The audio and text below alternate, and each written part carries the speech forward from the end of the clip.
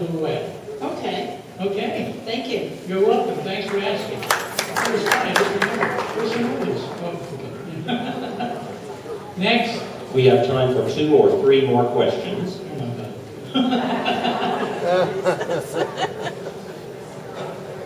What is your question?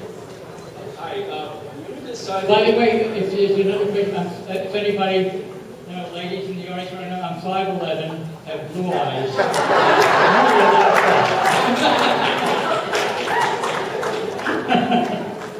I just shoved that in on your time. Thank you. Go. Who decided which music cues go to which scene? I don't see a credit for music editor on the show. Well, let me explain something about a music editor. The music editor, oh, you're talking about creatively now? No, of all your, they assign the cues to the scene. Right, okay. Here's the way that works. And this is where massive arguments went on. I remember in particular the 1991 version. It was an hour show. It had what we call wall-to-wall music. Karastan carpet down the stage. The music would start, and what happens is that Dan and I are sitting there watching the movie, and the music editor is sitting right there taking notes. And the music starts, and I say, okay, it stops here. Dan says, no, it goes on. It stops here. No, it goes on. It goes on. It goes on. Okay. Every one of those shows had probably 35 to 40 minutes worth of music. I had never any more than 3 days in which to write it all. Do you have any idea what that's like? Going cue to cue? I mean, this is not just blanket music. You're right, when he goes boom, you go boom. When he says, yeah, you go, yeah, and all that kind of stuff. So this is, that was exhausting. So what does it got to do with the music editor? I have no idea. I thought you might want to hear this anyway.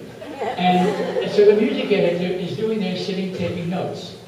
Then he, the next day, after the spotting, that's called the spotting session, sends me a big book with everything in it. Every word, every cue, telling me how many seconds in between, how many seconds. And I use that as a guide, not a creative guide, but a technical guide when writing the score. If the music editor wasn't mentioned on the 1991, he should have been. His name is Crystal Desmond. He's been doing I gave him his big start on Winds of War. And he became very successful. He's been doing The Simpsons ever since. He's retiring on The Simpsons. But if Crystal Desmond is not on the album, then boo to you, Jim Pearson. Okay, that's it. And on the early Dark Shadows, in the studio, there was no music editor. There was a music supervisor, Sybil Weinberger, who sat there. I didn't go to the show. Sybil was there, and she had all the music, and she would go to rehearsal, and she would decide, what was going where. Of course, I had written all the music, and when she was running out of music, she'd call and say, Bob, I need more music. I'd say, okay. Dan, want to pay for it? Yes, Cobert. Yeah, go.